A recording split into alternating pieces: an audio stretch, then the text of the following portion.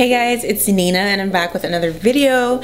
So today I'm going to talk about the differences between real locks and faux locks and managing your expectations around them. This might seem really simplistic to some people and I understand that, but you'd be surprised how difficult it can be to tell the real from the faux sometimes. I've looked at locks and I have genuinely been stumped. If you want to start with faux locks to grow out real locks, I'm not gonna judge you for that. I will say though that there is a sense, at least for me, there's a sense of accomplishment that I got knowing that I started from the very beginning and I had to work my way down. Don't feel like you're breaking some sort of code if you decide to, give yourself a little boost to get started.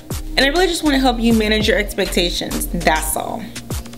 Faux locks a lot of the times tend to be very shiny while real locks are matte. Real locks don't reflect light the way faux locks do. You can moisturize them, which you should, and that's going to give them a nice little bit of sheen, but typically speaking, they're not going to be extra shiny. The density of the locks, the hair being tangled, you're keeping light out essentially. There was this picture of lettucey that I found in 2014 when I was starting my journey. I wanted my locks to look like that, and it's an absolutely gorgeous picture. And then with a more trained eye, I realized, wait a second, her locks are wrapped. I feel some kind of way about that now looking at that because I'm like, I want it to look like you, but them ain't your real locks. But anyway, the second difference, the curly ends versus sealed ends. So a lot of people who get faux locks have very curly ends. If you have type 4 hair, 4B or 4C, your locks are more likely to seal up completely. It's typically the looser hair textures that are going to get the curly ends because the hair just needs more coaxing to lock very tightly. That's why locks work so well on tighter, kinky, coily hair. The last difference is how the size of your parts affects the width of your locks.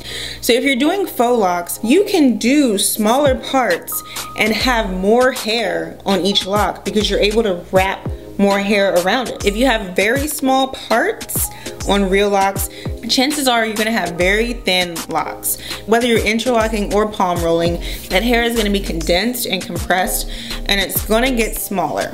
Don't expect to have very thick locks unless you plan on having bigger parts. So I hope this video was helpful for you. Again, I know it's very simple, but sometimes the simple things need to be illuminated and spelled out. Let me know if you have any questions and I will see you next time.